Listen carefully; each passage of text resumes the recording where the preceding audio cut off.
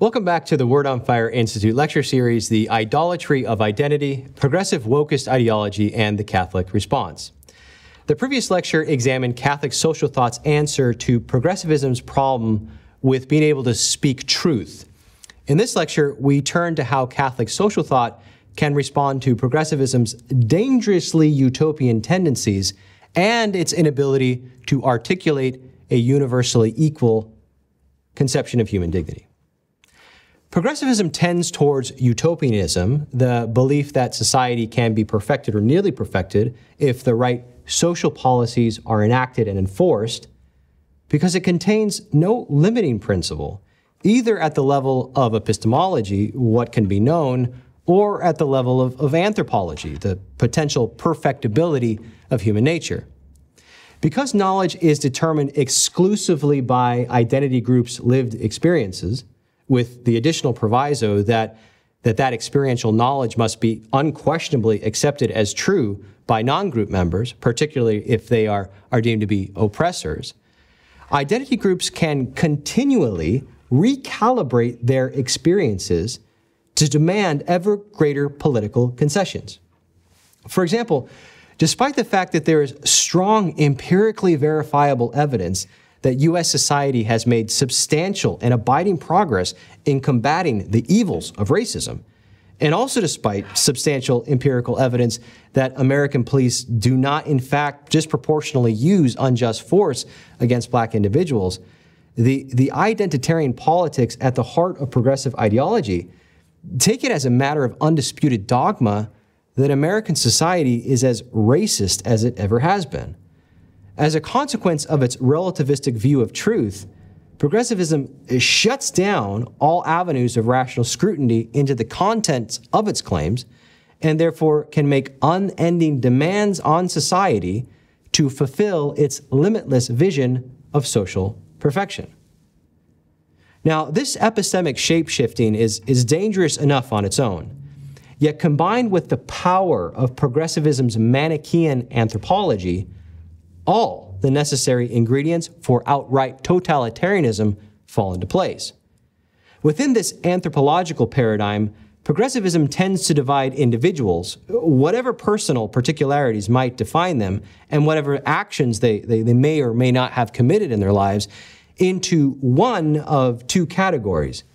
Good, which typically corresponds with being non-white, non-heterosexual, non-male, non-cisgendered, non-immigrant, etc., and bad, which typically corresponds with being white, heterosexual, cisgendered, native-born, etc. This is not a sensationalistic exaggeration or hyperbolic charge of reverse discrimination in the key of Robin DiAngelo's white fragility. Contemporary progressivism rhetorically attacks whiteness and other associated hegemonic and oppressive characteristics in ways that are analogous to how Stalin described the kulaks, whom he largely exterminated, how the ethnic Hutu described the ethnic Tutsis, which eventually led to the Rwandan genocide, and how ethnic Turks have described ethnic Armenians, which, despite Turkish government efforts to block the designation as such, led to genocide in the early 20th century. Think of it this way. Though he was temporarily fired from Viacom CBS for his comments, the company later rehired him as a host for a new show called Wild and Out. Nick Cannon, a former co-host of America's Got Talent, one of the most mainstream shows on American television, felt sufficiently emboldened to share the following views in a 2020 interview. Speaking of white people and Jews, he said, quote, "They're acting out of fear. They're acting out of low self-esteem. They're acting out of a deficiency. So therefore, the only way they can act is evil. They have to rob, steal, rape, kill in order to survive. So then these people that didn't have what we have, and when I say we, I speak of the melanated people, they had to be savages. I say all that to say the context in which we speak, whether it's Jewish people, white people, Europeans, the Illuminati, they were doing that as survival tactics to stay on the planet. We never had to do that." Unquote. Now, notice the moral difference canon marks between we, the melanated, and the Jewish and white they. There's no interpretation or connecting of the dots or making the implied explicit here. The former host of America's Got Talent believes it is legitimate to say in public that Jews and white people are evil for no other reason than because they are Jews and white people. Sadly, this is not an isolated event, as the Smithsonian Guide to Whiteness examined previously and many, many other similar instances demonstrate. Among wide swaths of contemporary culture, entertainers, teachers, business leaders, professors, and even government officials are eager to denounce groups of individuals for indelible characteristics that they have never chosen nor could possibly choose. That used to be called racism. Now it's called social justice.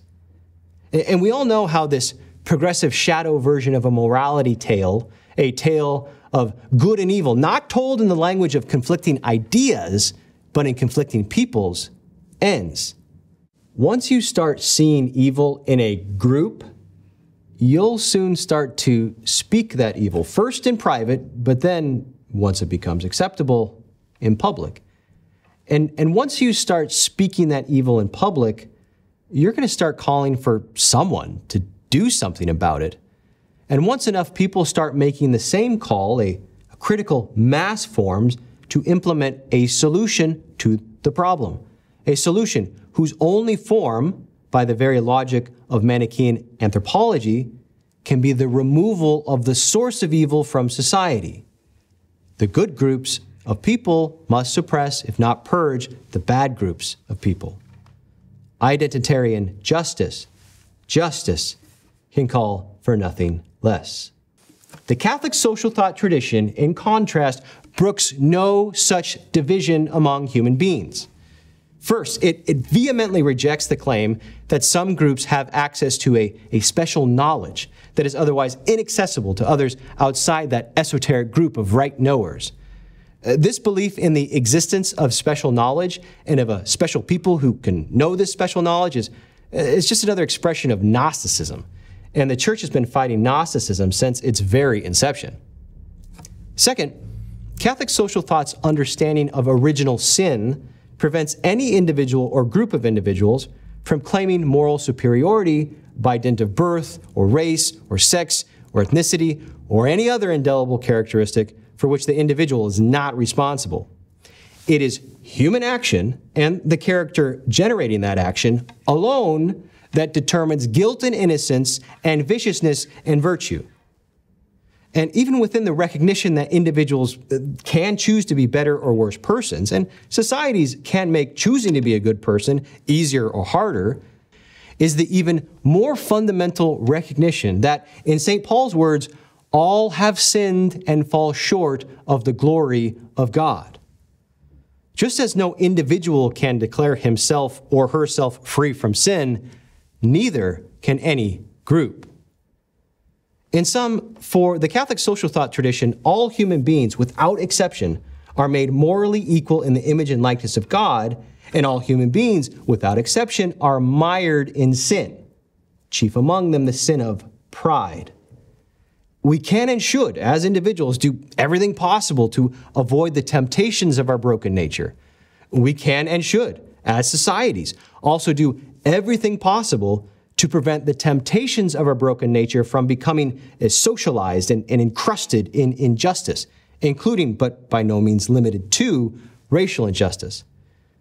We should become the best we can in all our complex diversities, moving closer to the kingdom of God, but without forgetting for a moment that we are not God's and that it is in the end not our kingdom to achieve.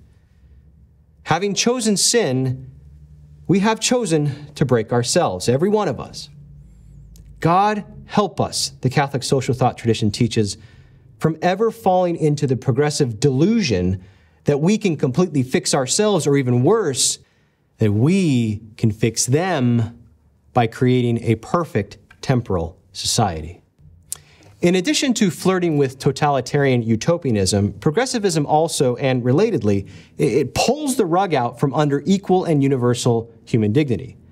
I just explained how progressivism imposes a moral bifurcation on human beings, dividing us into camps of good and evil. Well, this division cuts all the way down into the bedrock of human worth, opening the door for the possibility that some lives are more valuable than other lives. For example, the contemporary toxification of the claim, all lives matter, is emblematic of the progressive willingness to abandon the belief that all human beings are morally equal by virtue of being human and being human alone. Indeed, according to progressive ideology, the affirmation that all lives matter can itself be racist, meaning that it demeans the value of black individuals. If that also sounds nonsensical, by definition, all lives is inclusive of black lives, recall that progressive ideology authorizes itself the power to redefine both logical relationships between terms and the meaning of those terms themselves. To be fair, some progressive activists argue that while they agree with the content of the claim all lives matters, using the term in political discourse obscures the specific injustices suffered by black people. This response, however, is a non sequitur. There's nothing mutually exclusive about believing all lives matter on the one hand, and there is racial injustice specifically against black individuals on the other. One can hold both ideas at the same time without contradiction. Thus, the silencing of the public expression of saying all lives matter, so much so that people have been fired for writing it on their private social media accounts, is purely political in nature, serving as a rhetorical weapon against the expression of views that an identity group finds inimical to its political interests. Even worse, however, removing all lives matter from acceptable mainstream political discourse undercuts the idea of universal human dignity and, correspondingly, universal human equality. The Catholic social thought tradition's view of dignity as both objective and universal remains steadfast, however. Indeed, it supplies the necessary moral logic and motivation for why we as individuals and societies should fight against injustice towards any individual or group. If all lives don't matter equally, then only some injustice counts. And if only some injustice counts, some lives can be disposed of without concern or recourse. To be sure, when an identity group is experiencing political ascendancy, the belief that all lives matter may seem dispensable, if not an obstacle to gaining greater power. But when, not if, when another group begins clamoring that it is their lives that matter the most and that they start gaining power based on that claim, the belief that all lives matters will start coming in handy again. For these reasons, the Catholic social thought tradition recognizes that the best way to protect minorities from tyrannical majorities is to hold fast to the belief in equal human dignity. It recognizes that equal dignity, because it is the truth about human beings, independent of whatever particular identities we may have or ascribe to. In sum, upholding universal human worth protects us all. And the moment it becomes controversial to say all lives matters is the moment when everybody's lives become most vulnerable. In the next and final lecture, we'll examine progressivism's problem with evading hypocrisy and how it undermines freedom of speech. We'll then conclude with the Catholic response both to these problems and to the overarching issue that bedevils the entire progressive wokeist enterprise, the idolatry of group identity. See you next time.